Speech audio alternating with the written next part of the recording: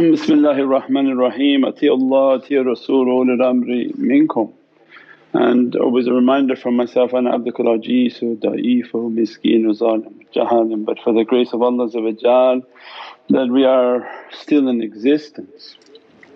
InshaAllah, Haji Shahid, let's recite Surah 4 verse 64, Jawooka.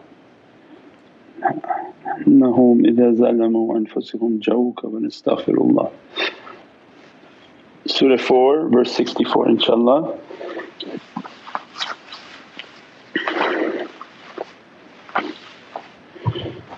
أعوذ بالله من الشيطان الرجيم.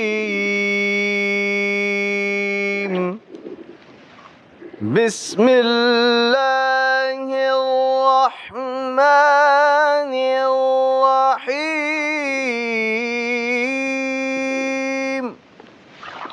وما أرسلنا من رسول إلا ليطاع بإذن الله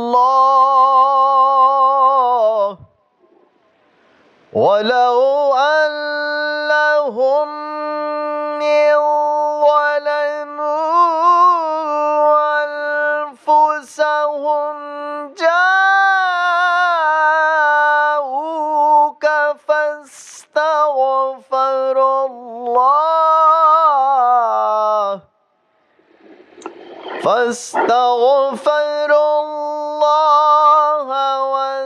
واستغفر لهم الرسول لوجدوا الله توابا رحيما. صدق الله العلي العظيم. صدق الله العظيم وبلغ الرسول الكريم الحبيب العظيم.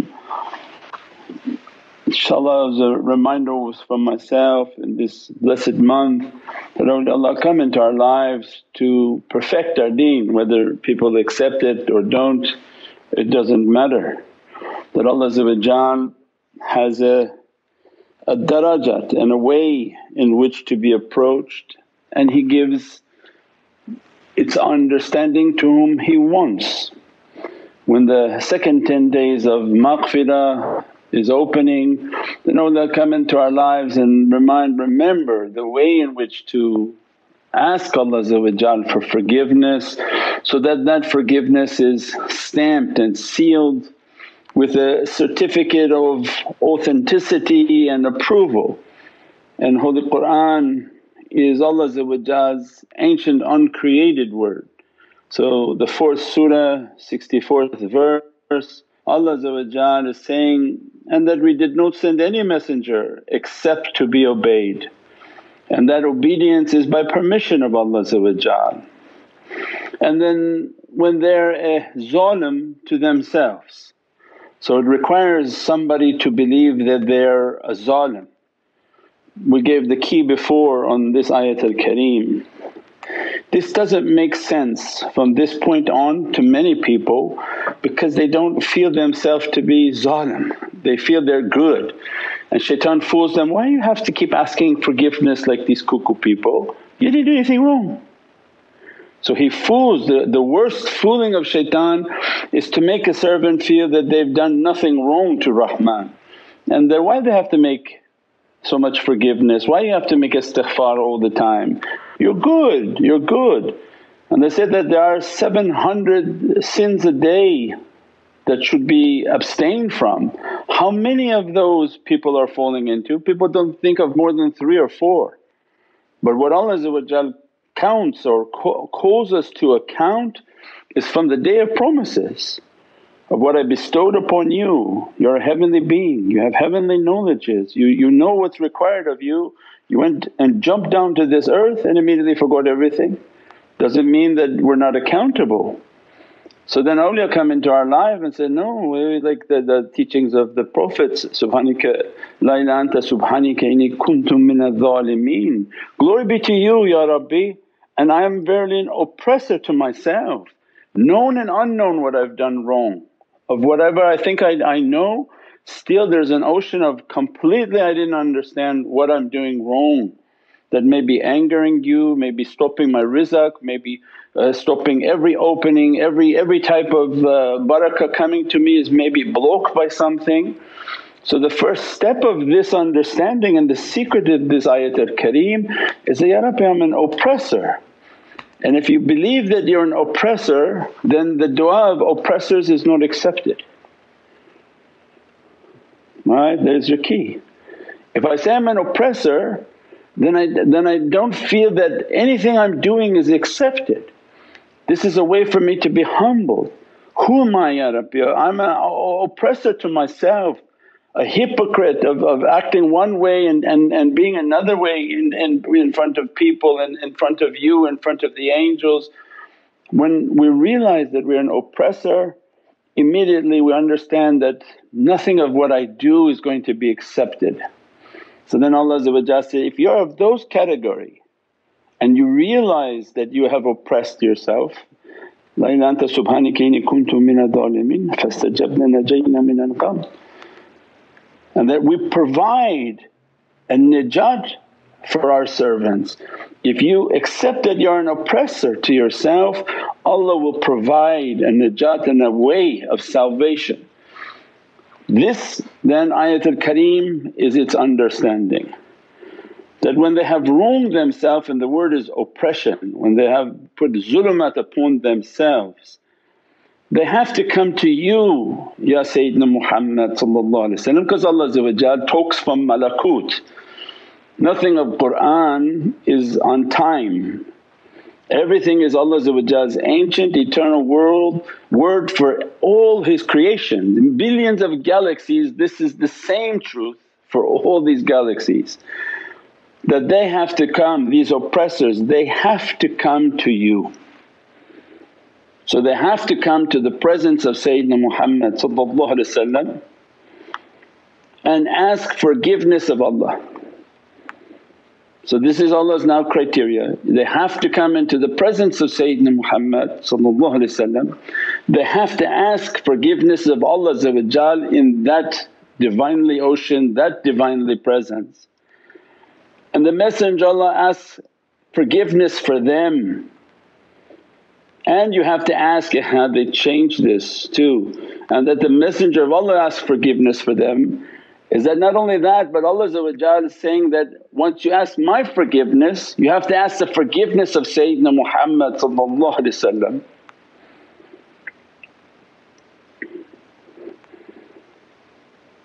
And when Prophet begins to ask forgiveness for the servant and present that to Allah's Divinely presence, Allah then gives the covenant that they would have found Allah accepting of repentance and most merciful. So means then that's the key to our forgiveness. Instead of wondering if Allah forgave me, didn't forgive me, if Allah deems me to be zalim, deems me to have bad characteristic, that's why nothing opens for people's lives and they're in so much difficulty on this earth. And tariqah has come to teach the one whom has no difficulty is Sayyidina Muhammad in malakut. How much he suffered in this dunya of difficulties and hardships for his nation, and the oceans in which Allah has dressed and given of these realities. Then Allah is reminding all of creation in which there is no time for Allah that when you're an oppressor to yourself, that go to the presence of Sayyidina Muhammad. Then tariqah comes, like all their teachings are like beads, and your hikmah and wisdom is on how to tie your beads together so one day you have a tasbih.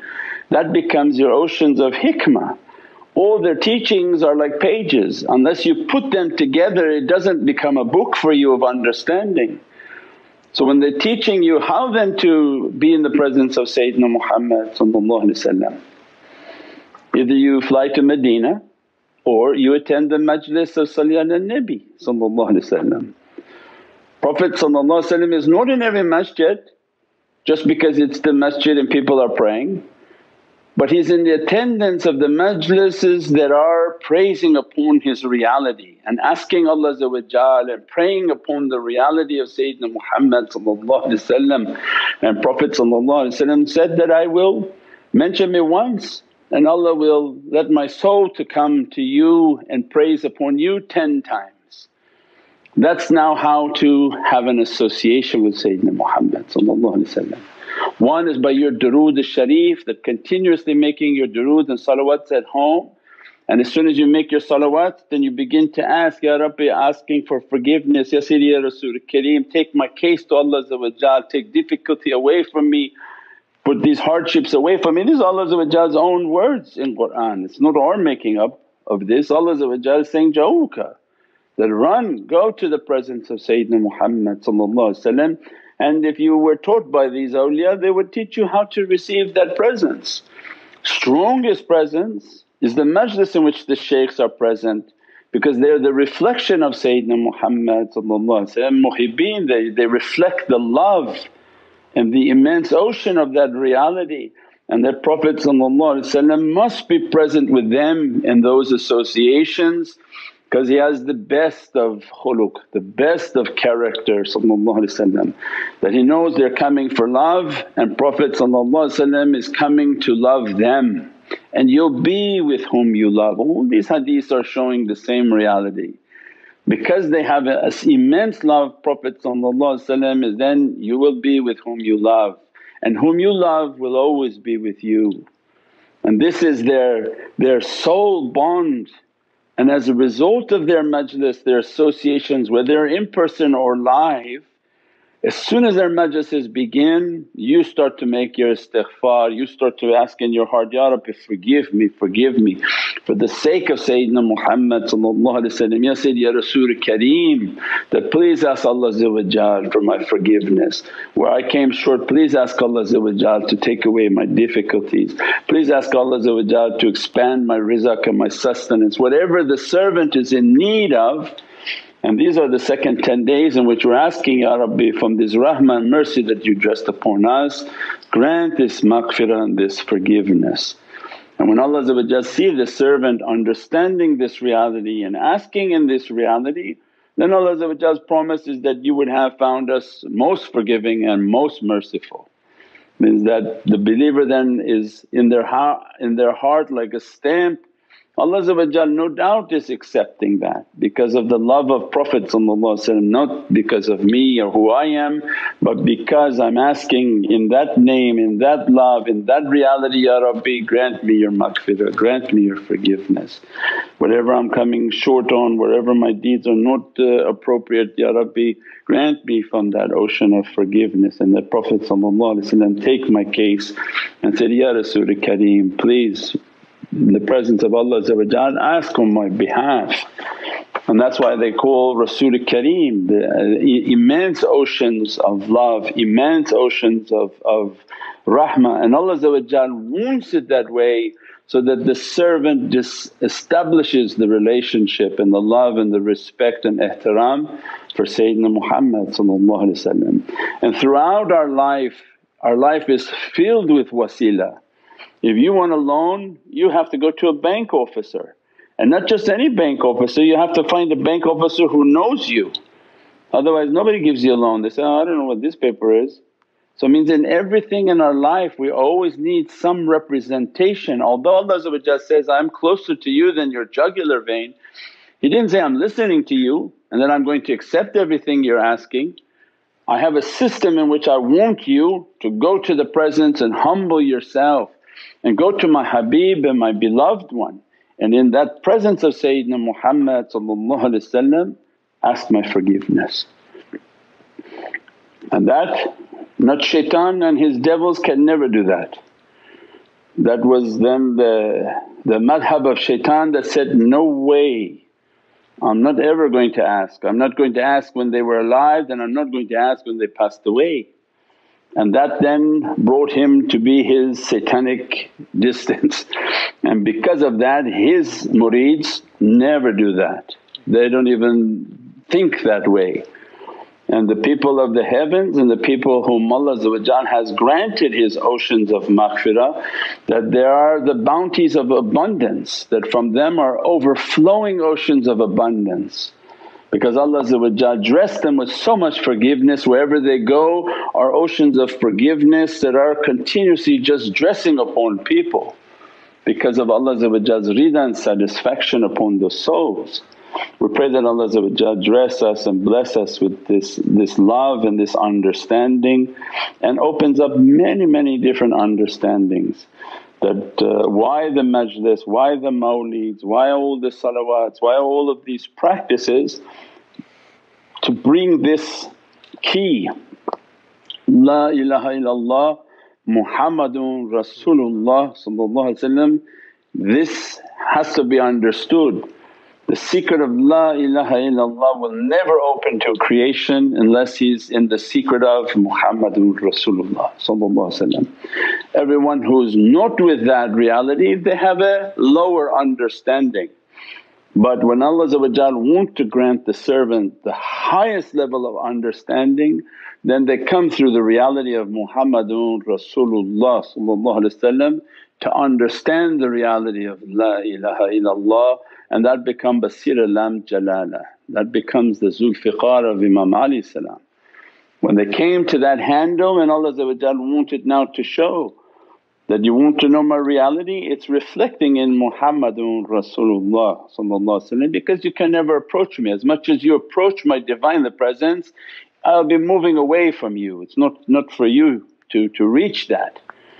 So then your reality is to go to the mirror of La ilaha illAllah, which is Muhammadun Rasulullah.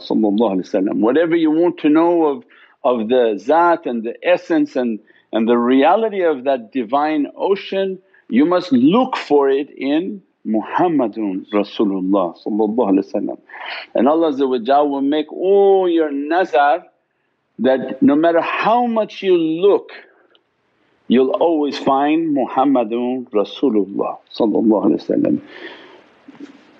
Even you look, you think you know the name of Allah because you learned Allah.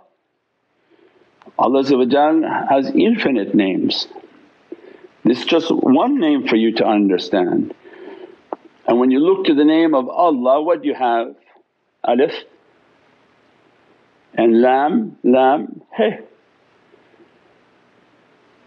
In every huruf you find Sayyidina Muhammad. Doesn't mean you found Allah. This is a name that is a reality that encompasses Allah's attributes and essences. It's not at all Allah's.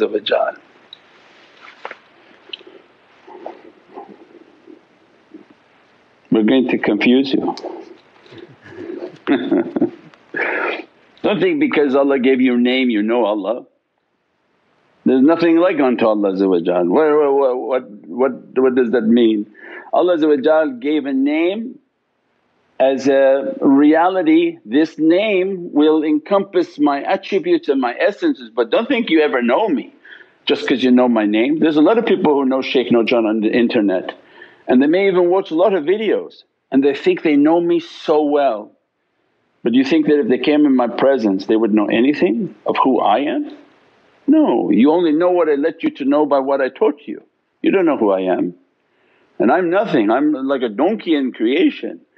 You're talking about the creator of creation, you can know, or does anyone even know Prophet? What was the sound of Sayyidina Muhammad?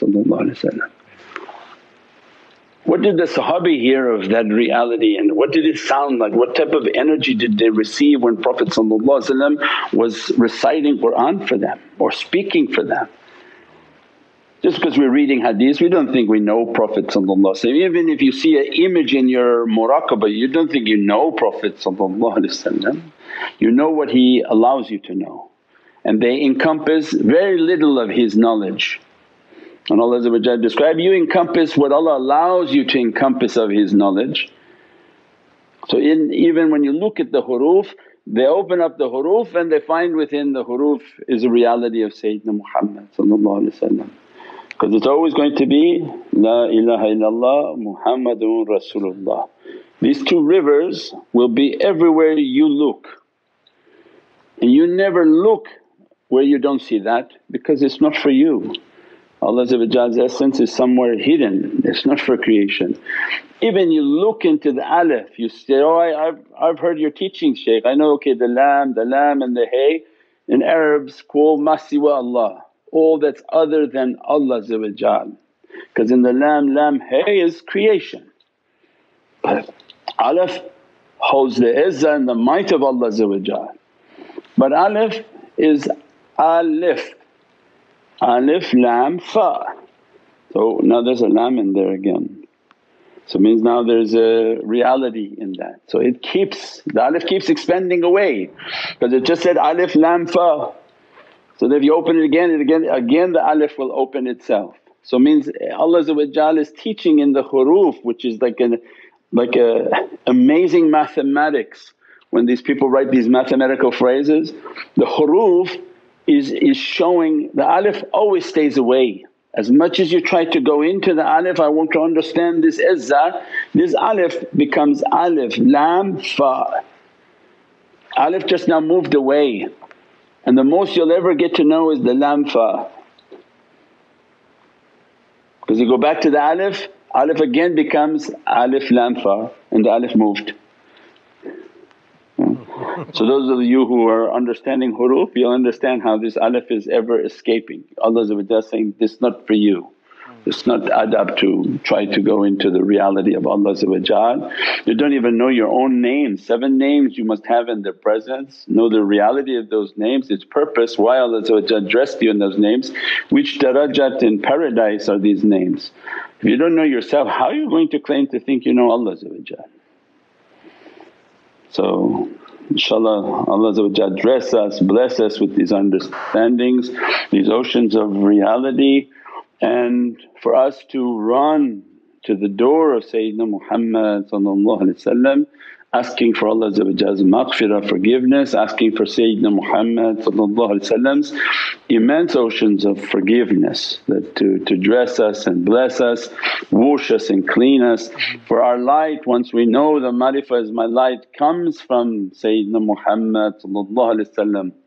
So whatever difficulty I'm trying to put upon myself, that I don't want to harm that light and that gift that was given to me from the reality of Sayyidina Muhammad must be like a perfectly beautiful pearl, a treasure that we keep within our heart, we keep it and try to keep it pure and purified. Only the muhibbeen and the lovers of that reality, when they begin to understand this is a gift, this light, this faith, this reality of the soul is a gift from the presence of Sayyidina Muhammad.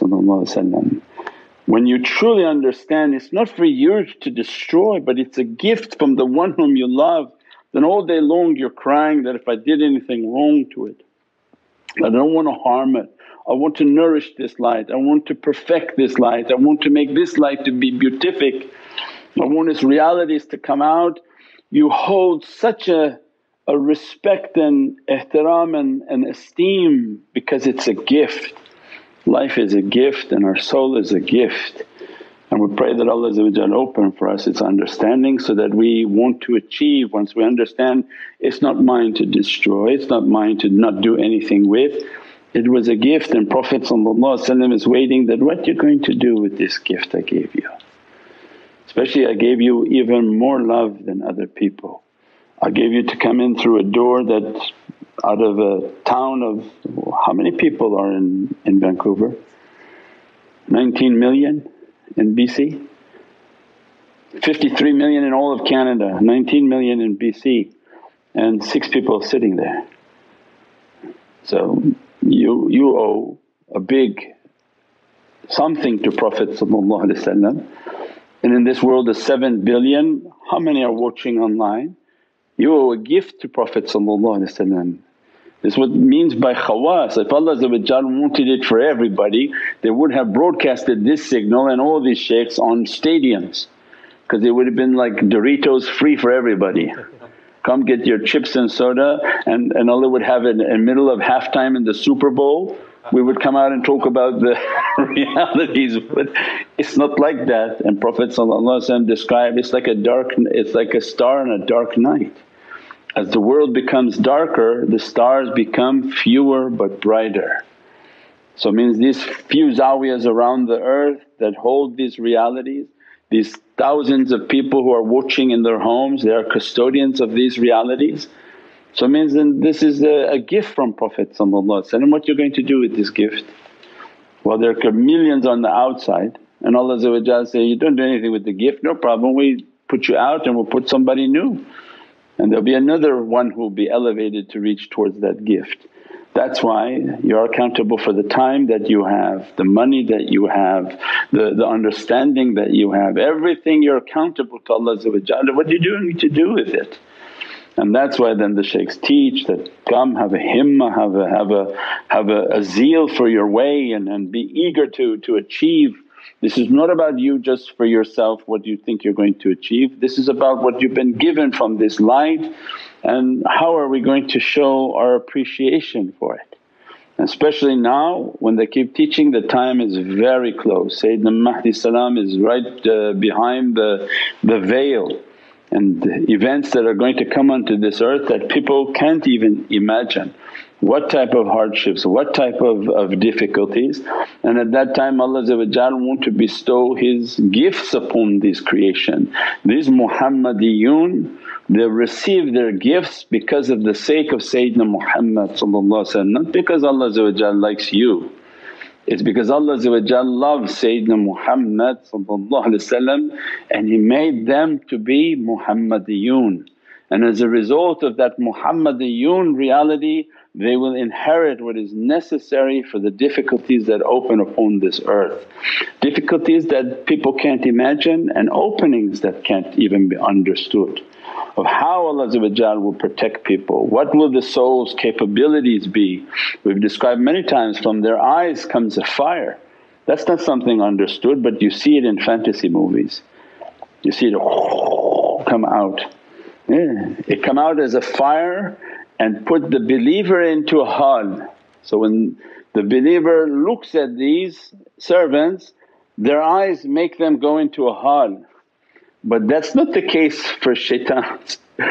When the shaitans see their eyes, a fire comes to burn them. And anyone carrying a satanic light, a fire will come from their eyes and begin to burn them, in which they run from the heat and the energy they feel that burning within themselves because of the devils that occupy those insan. What their soul is capable of, that if they take their soul out they can hold the earth in their hand. The vastness and the power of the soul is not something understood. If Allah at that time describes for their soul to come out and lift people up, that's up to Allah. But all of these are Muhammadan gift. These are the gifts for the ahbab and the lovers of Sayyidina Muhammad, because Allah don't want that difficulty upon them and opens for these servants these realities. That's why this is not about where to run, where to hide, this is about getting your reality. What your fate is, run straight into it to receive your realities, to receive the character, receive your diploma with all of that dress. Then Allah knows the situation that He's written and He knows how to prevent and to protect the servants and open for them what no eye has seen and no ears can understand. That any more we say from it, people will think, oh this is like spooky stuff, but the immensity of the power of the soul, immensity of the beings that come to support insan with their gifts and with their realities of who they are. This is a support from Budala, Nujaba, Nuqaba, Awtadul Akhyar, Jinni wa Malaika, that what Allah gave to their souls of realities, if they begin to support insan then that's what needed. And that's all by good character. Can you imagine Allah trying to open that by somebody who has hate in their heart or has anger that can't be controlled, and tomorrow that person is no longer helping humans but trying to destroy humans. So this is all security clearance, that this heart has to be clean, that the reality has to be filled with immense love, The structure has to be completely understood. The Sultanate of Sayyidina Muhammad has to be fully understood, and that who is your king and who are you serving. Because the kingdom of my Lord is coming down, coming down. Everyone sees the kingdom now. They see how the izzah and might of Allah when it comes upon this earth, what's happening with the earth, how everything shuts down. It was funny how many billions of dollars these people spend, because this is to understand when people get scared, oh my God, what are they going to do? They're doing face recognition, they're spying on everyone, they know how you're eating, how you're breathing. I say, yeah, it's funny because they spend billions and trillions of dollars on face recognition. And they said China has a camera like on every 2 feet, so as you walk it'll take all your face. No problem, because Allah planned all of that and Allah planned its sort of funny solution. He sent them a disease in which they have to wear a mask. So as a result of this mask they said, now these trillions of dollars worth of cameras can't see anything, they can't understand anything, they can't pick up any images of anyone. So we have no understanding. When we see what the Dajjal does and fear comes to your heart, my God, what's happening? Why are you to fear? Because the one who wrote that program, he wrote the funny solution to it.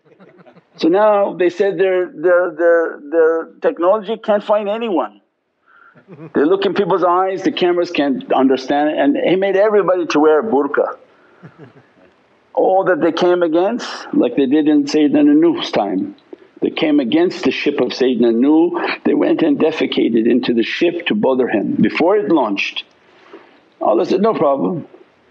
Because Sayyidina Nuh was crying, sad, why people are like this, they did like this. So don't worry, I will make their solution that they cleaned that ship sparkling clean. Allah gave them a sickness and its only cure was the defecation from the ship. So they had to go back, put that defecation that they put on the ship, they had to wipe it all upon themselves and feel good doing it until they made the ship sparkling clean.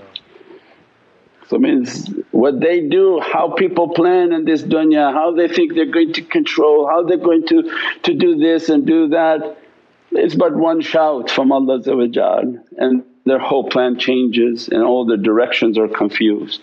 So Allah's might and majesty can never be understood, not even by the servants of Allah, they have no understanding, only from what Allah allows within their heart to understand. But when Allah says, don't have any fear and don't have any grief, then don't have fear and don't have grief, work on your meditation, work on your connection, work on that you're good with Allah, good with Sayyidina Muhammad, and that's all that's necessary. Subhana rabbika rabbil izzati amma yasifoon wa salaamun al mursaleen walhamdulillahi rabbil alameen. Bi hurmati Muhammadun Mustafa wa Surat al-Fatiha.